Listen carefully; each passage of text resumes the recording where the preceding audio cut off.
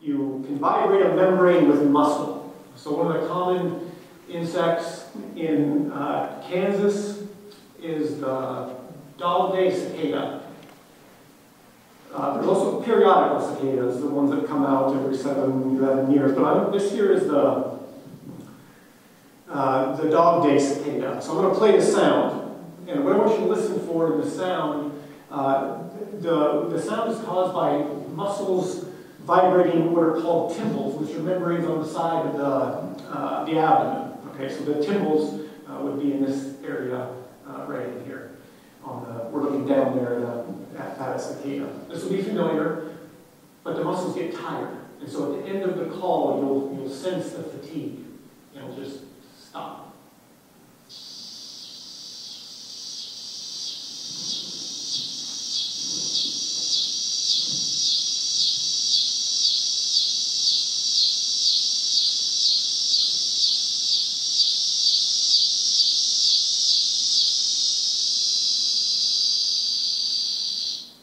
Common sound, right?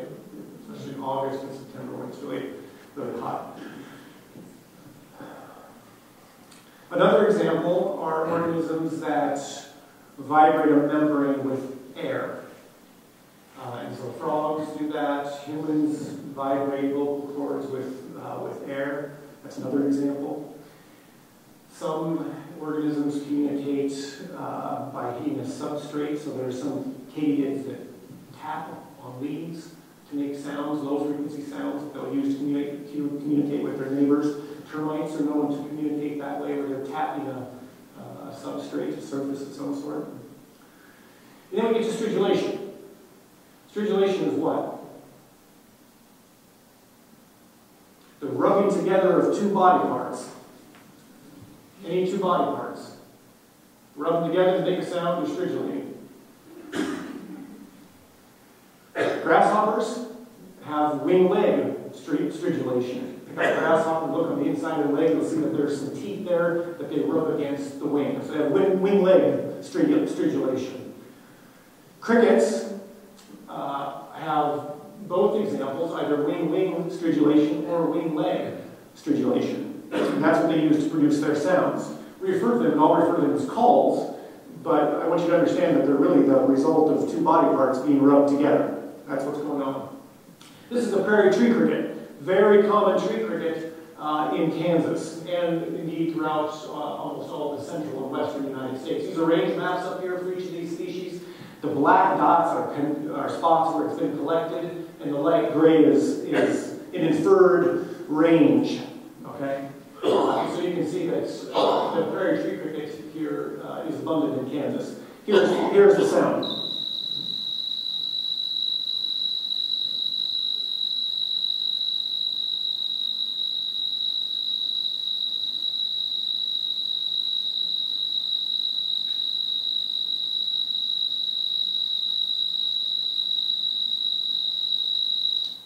Now, when I tell you at this point, my wife is a speech pathologist, and she often gives hearing tests to people. I once gave a presentation to some calls like this, and a person came up to me at the end and said, "That was a great presentation. I'm sorry none of the sounds worked." And I said, "No, they worked fine." And so if you can't hear this, you need to have your high frequency hearing checked. Okay? I'm serious about that. If you can't hear it, high-frequency hearing loss is what's responsible for not being able to hear this. Okay, so if you get done at the end and you say, "Oh, I didn't hear anything," go see an audiologist, please. Familiar sound, the prairie tree cricket. Yeah, okay. So on we go to the snowy tree cricket. The snowy tree cricket is sometimes known as the temperature cricket because you're supposed to be able to find the ambient temperature in degrees Fahrenheit by taking 40 and adding the number of chirps in 15 seconds. Okay? Of course, you have to know what you're listening for, and you have to be able to count, you have to be able to time all at the same time. Okay? I think this is going to play the high temperature one, so 86 degrees Fahrenheit. You'll hear at this point the separate chirps. Here we go.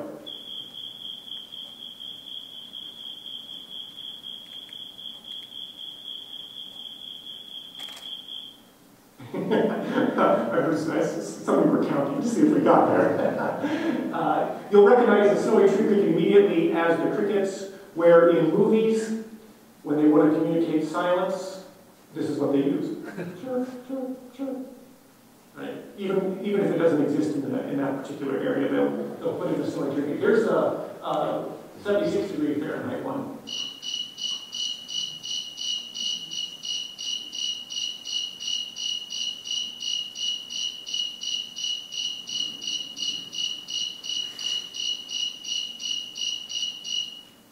So they're poikilothermic, their activity varies with the external temperature. And so things are going to get really slow here when we go to 54. Pretty lethargic.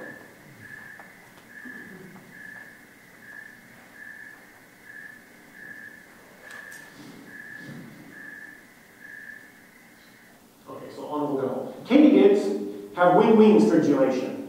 Okay? So they don't use their legs, they use their wings. Anatomically, what happens is at the base of the wing at the front, on one side there's a file, and on the other side there's a scraper. And what they do is move their wings really fast to produce the sound. They just rub the file and scraper together. That's how they produce their sound. In addition to that, they have this area of the wing called the mirror. And the mirror acts like a bass drum to reverberate sound. And that, combined with the fact that they're in the grass, means that they're very difficult to localize. There have been times where we thought we were right on top of one, and it takes us minutes to finally figure out where it is, because the way the sound travels through the habitat, the way they can shape the sound, they're very hard to find. Okay. When we started working on the katydids, based on my prior bird experience, what I told students is we can classify them into some groups based on how they sound. And so we put them into 4 informal groups. The buzzers with chips, which sounds like a bad appetizer you might get somewhere, or the rattlers, or the pulsers. So I'm going to play some of these songs for you. And if you haven't thought or heard about katydids before, you're probably going to think to yourself, oh, I know what that is. That's what's been keeping me awake at night. Some of them are daytime callers, and some of them are nighttime callers. And some of the nighttime ones are rather loud, including this first one. Neoconocephalus robustus, the robust conehead. The scientific name here, neoconocephalus, means new cone head. Cephalus is head, cephaly. And so you can see that all of them have projections on the tip of their heads. That's why they're in this genus together with one another. They're big katydids, 1.8 to 2.6 inches, so you'll know if you find one. Pretty good size. They like prairies, cornfields, tall vegetation. Here's how they sound.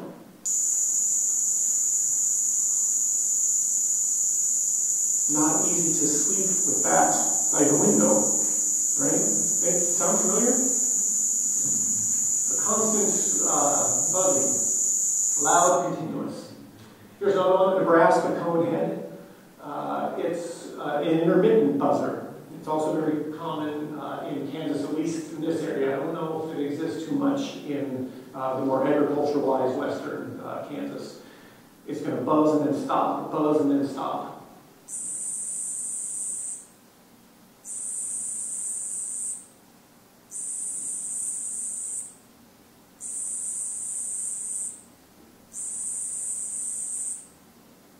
Again, very common in backyards, anywhere where there's some vegetation.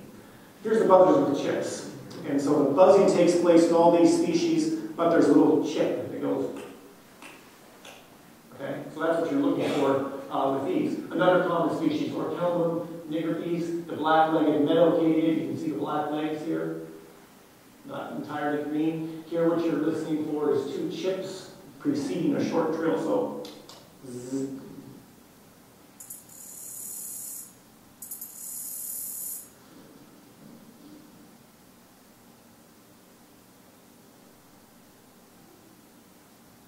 So lonely. I should also point out that all these katydids are doing this to attract mates. That's what they're doing. These calls are specific to their species. And they're only calling when they're adults. And for most of them, they become adults in the middle of July, August. In the middle of July, they'll call from August to September. Mate, the female lays eggs in September. and they mostly die naturally. If they're not dead by the time the first frost occurs, the frost kills them. And then they overwinter as a species. Their existence is as eggs buried in plants. And then when it gets warm again in the spring, those eggs will go develop through the nymphal stages and then into adulthood. Here are two more. The slender meadow katydid is one of our favorite, very widespread. Those of you who have had a rainbird sprinkler, you know how the rainbird sprinkler sounds? You know, it'll go till it gets to the end and it goes back. That's exactly what this katydid does. The first time we heard the recording of it, and the first time we heard it in the field, I said, I'm going to call that the rainbird sprinkler katydid.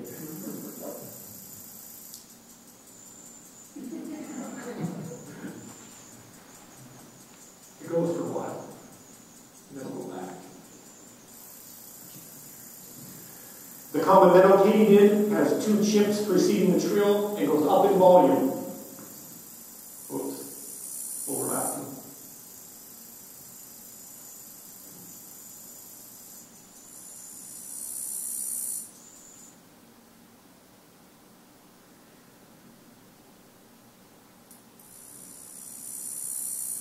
So that increasing volume. And then there's a rattler. I was talking to Brad beforehand, and he said, any of you who've grown up in an area where you might have heard steam engines, this katydid sounds like a steam engine in the distance. This is Neoconcephalus ensiger, the sword-bearing conehead. Here's how it sounds.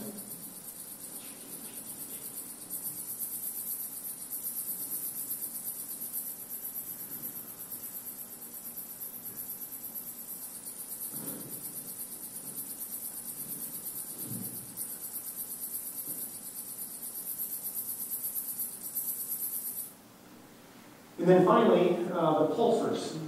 And these don't make necessarily pretty sounds. This one does, actually.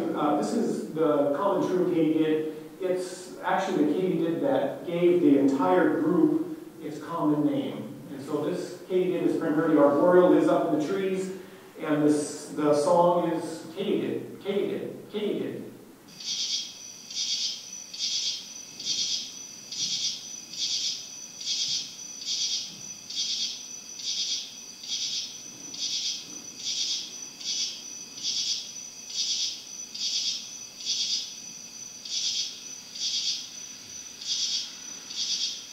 And then there's two more here, and then we'll be done. This is a Microcentrum, the greater angle-winged katydid. They have two calls, one called a lisp and one called a tick. And let's see, I think I'm going to play the ticking sound here specifically. This is very delicate, just a little.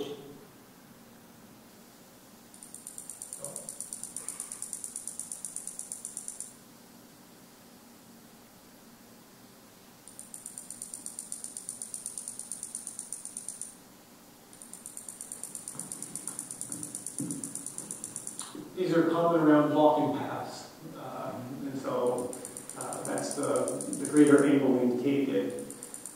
I'm going to go on to the next slide here. This is the last one. This is not a pretty song. It's just kind of an ugly screech. And I would also add at this point that somebody was mentioning about the yellow cardinal that's been in the news lately. This is the equivalent of the yellow cardinal right here, a rare genetic mutation that happens on a regular basis, but infrequently. You've no doubt concluded that katydids stay alive because they're good mimics of leaves. This thing here is not a good mimic of a leaf, and they're rather bright, so they get eaten pretty quickly. But here's a screech-like pulse of the oblong-winged katydid. Not very nice.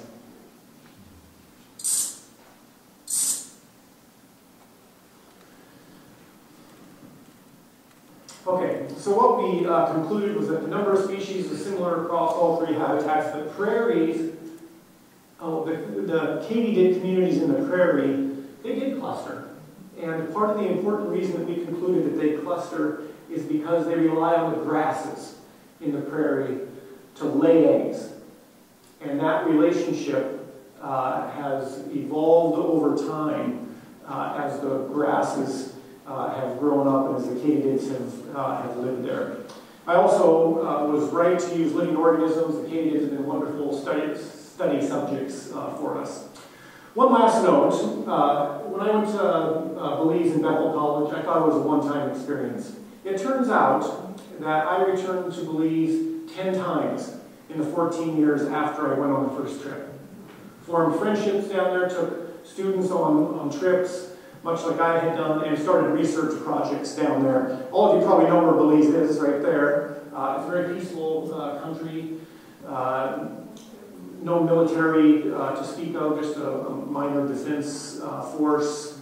Home to a very diverse group of peoples, everything from Griffith to Mayan to Mennonite. All of them are down in Belize. It has an important mountain area right there. And so I'm going to quickly go through this because I know that my time is getting short. This is all protected area of one sort or another. In a country no bigger than Massachusetts, almost half of it is protected area. And so Belize has done a wonderful job, especially in this mountainous area, protecting it. This is some of the pictures of places we worked down there. There's even primary forest. Forest has not been logged yet. This is an example of a very remote region next to Guatemala that we worked out of. One of my favorite cities in Belize, San Ignacio. We worked in a variety of habitats, maize, beans, so beans and corn. This is cacao. And so if any of you like chocolate, these pods right here that are hanging on the tree is where chocolate starts, right there, cacao trees. So we're interested in the cacao trees.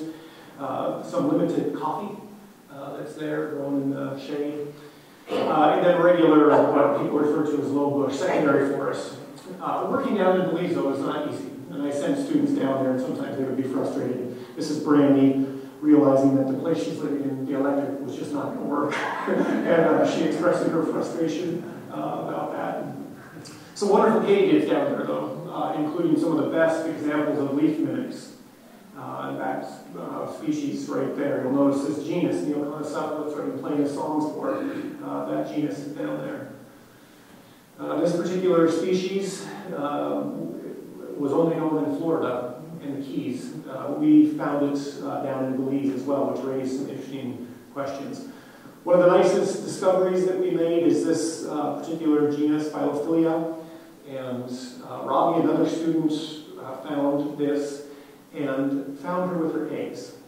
And so this is a collection of eggs that are all glued together, and they're glued to the stem of this branch. And so each of these will become an individual katydid after sticking on the plant there for a while. The interesting part about this is that katydids are not known, in our understanding anyway, to lay eggs externally. They normally put them inside the plant tissue. This species had stuck on the outside, which we thought was fascinating. It's also very handsome katydid. You can see some markings on the face there. Some areas where it looks like a leaf that's dying. Some nice colorations on the wings. Some more photos of the eggs. But the best footage the best pictures that Robbie got, and she was wandering around in the forest at 1 o'clock at night. And she said, I was so scared, terrified. It's unsettling to be in the middle of a foreign country in the forest at night, but she was rewarded for it. This is a This is a katydid here, and you can see that this structure on the back of the abdomen is called the ovipositor. And the ovipositor is for the female to lay eggs in the plant tissue. And you can see what she's doing here. She has inserted, she's now taken her ovipositor out. This is an egg that gets inserted between the top and the bottom rows of cells in the leaf. Yeah, and the delicate nature of that whole process is fascinating. And so Robbie stood here for 45 minutes without disturbing the katydid as she did this. So she's done, she's taken out her ovipositor, and now you're going to see her move down the leaf. She does something with her mouth here that we weren't really sure about at the time. I don't understand the significance of that. You can see how this ovipositor, the egg-laying structures, load upward. And so you're going to see her curl her abdomen around and put her ovipositor back into the leaf and start laying the second egg. And so these are the kind of moments that field biologists kind of live for. You don't see this very often. I know in our age of National Geographic and Discovery and YouTube, we can see all the predation events and all the mating that takes place, but that's after editing lots of footage and lots of time in the field. And so the fact that Robbie got to see this was great for her, and it was one of the better finds of our release trip.